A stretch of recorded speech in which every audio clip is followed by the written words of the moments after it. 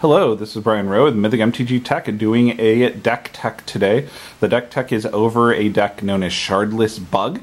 It is a legacy, mid-range deck that has a lot of disruption early on and a massive card advantage. It does extremely well against both tempo decks and against combo decks. It also just crushes fair decks. Combo decks, it's very flexible in that you can choose which discard package and control package you're using depending on whatever the current local metagame is. So let's jump in and take a look at the cards in the deck. We've got Snow-Covered Swamp here.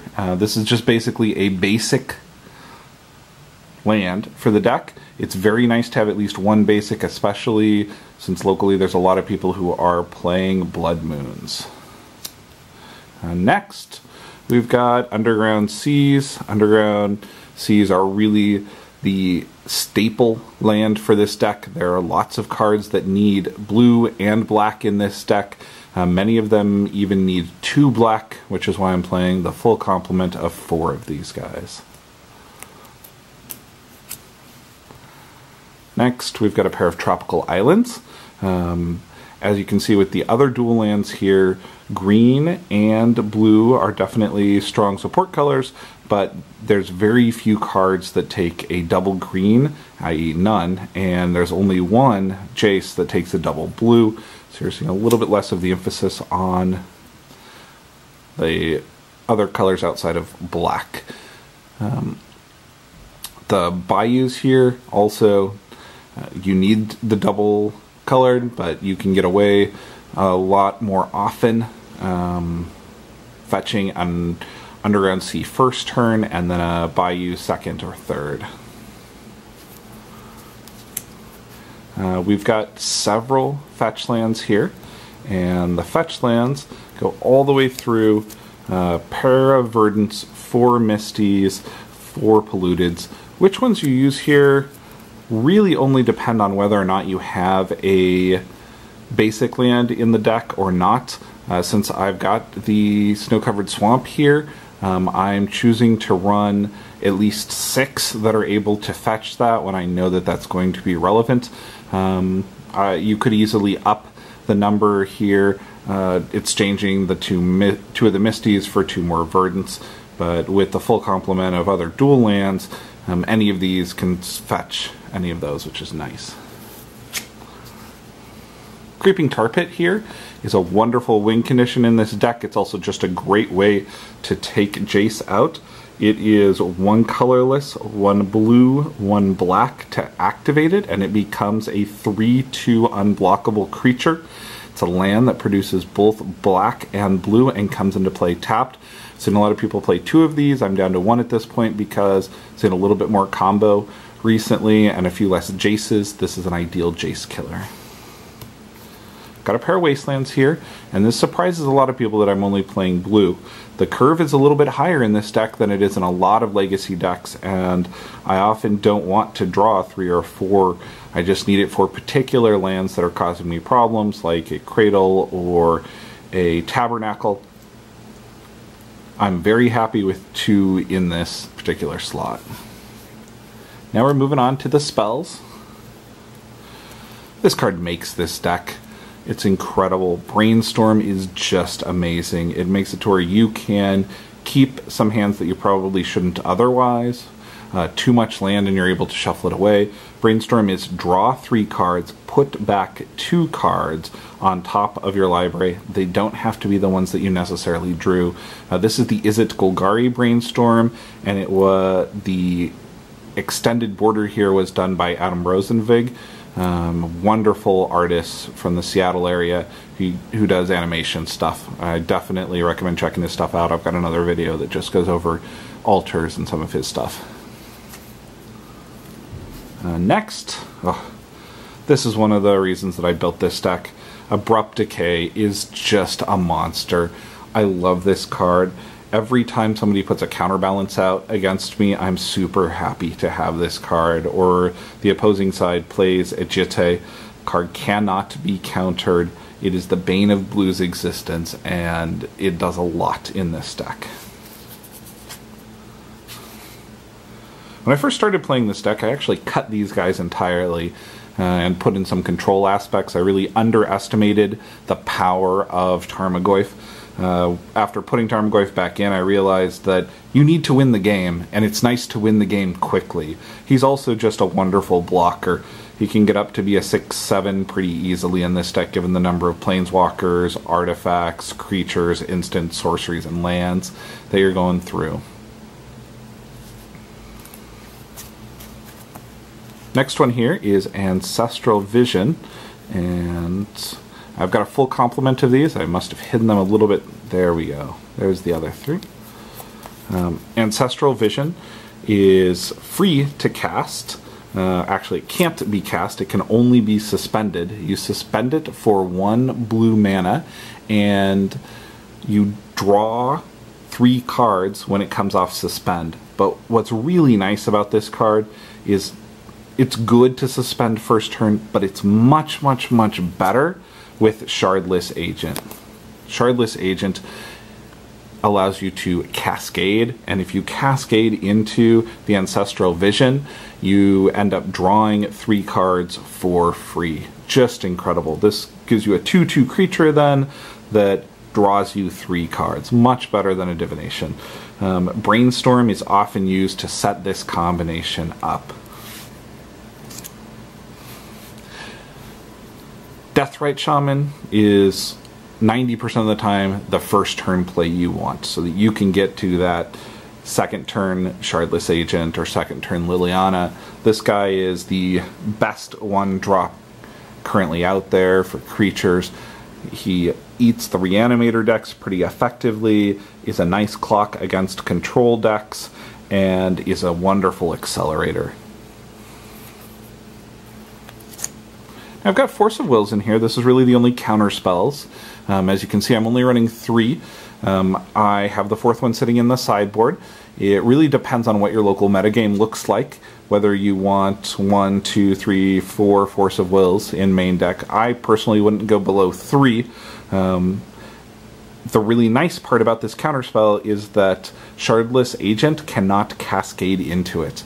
And a big mistake I see with people playing this particular deck is they'll put a bunch of things like Spell Pierces or Flusterstorms into this deck, or maybe even into the sideboard, and then cry when Shardless Agent cascades into them.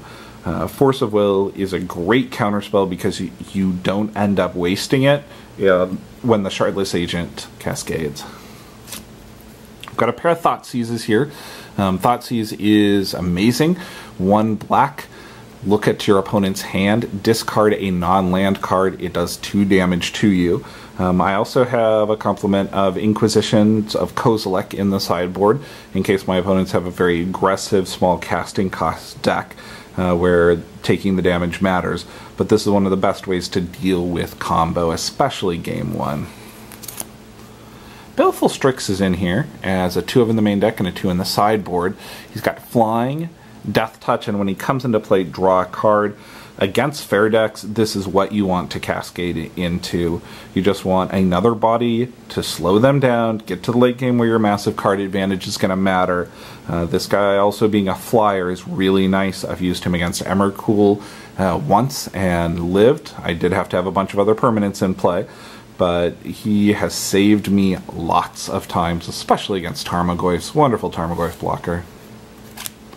Next I've got a pair of Hymn to Tourachs here. This is the new From the Vault 20 artwork.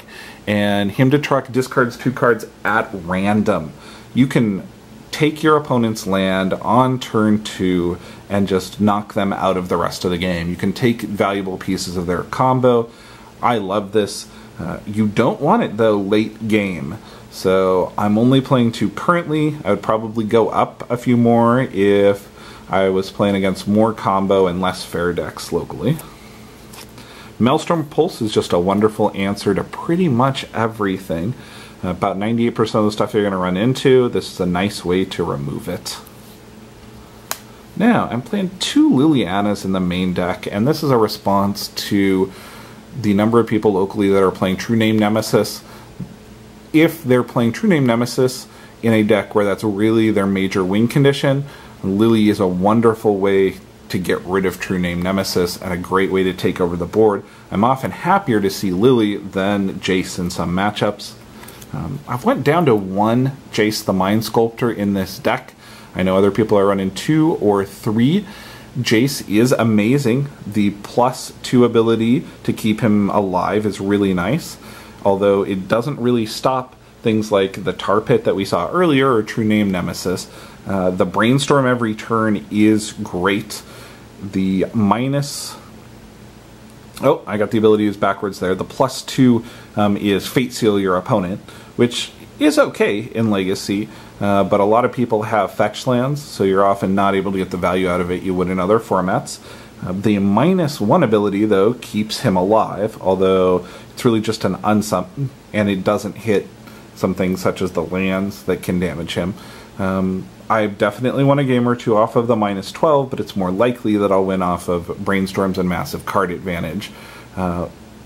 If you're seeing a lot of Show and Tell and Sneak Attack, Jace is not usually the win condition you're looking for. It's pretty slow, and they can often kill you before you even get him out on the board. I like Lily a lot more for dealing with those combo decks, and even the fair decks with True Name Nemesis. And the last spot here, I've got something I've been trying out, which is an Umezawa Jitte. This is especially good against the Elf decks, and there's a few local Seattle players that play Elf combo. It's also very good, surprisingly, against True Name Nemesis. You're able to gain some life and win the races where they would normally just be crushing you. You've got a flyer in here in Baleful Strix, which is a nice sword holder. I love this card. If I was dealing with a lot of combo, I'd probably put this sideboard, but it's definitely won me a lot of games against tempo or fair decks and against elves recently. That's why it's made it to the main deck. Let's pull the sideboard over here. I've got another Jace. There are some matchups where Jace is just an incredible addition in the deck. I've got another Force of Will. More Thoughtseizes if I'm dealing with combo. I often just want to put in more hand destruction, control the game, and get massive card advantage. Lily for more true names, more hand destruction here, and him to Tourach. Baleful Strix is for those fair decks. Inquisition I really love, especially against things like Pox. The fact that you're not taking damage is nice. Nile Spellbomb is a wonderful way to deal with Reanimator decks.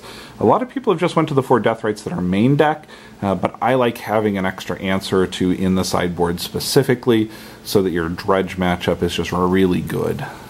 Got some more Inquisitions here. Gilded Drake. I have been playing this for a while against the Show and Tell decks. I really still love it. It's also pretty good against the Reanimator decks. It's a little bit weaker against the Omni-Tell decks, and I could see possibly replacing this in the sideboard. Sword of Temptation is there for the same reason. Very good against the Show and Tell decks. Very solid against some of the Reanimator strategies. Life in the Loam is here as a win condition against the grindy decks. I love being able to recur Wastelands, also get massive land advantage. I might consider putting in one more Wasteland if you're dealing with a lot of grindy decks like Jund or punishing Jund specifically. And then Engineered Plague I've got in here at this point as another way to try to deal with True Name Nemesis. The guy's a bit of a bane for this deck, and I am much happier with the 3 Lilies in the deck, with the Umezawa Jitte, and with an Engineered Plague. So my Game 2 and Game 3 can tend to be really good against those decks.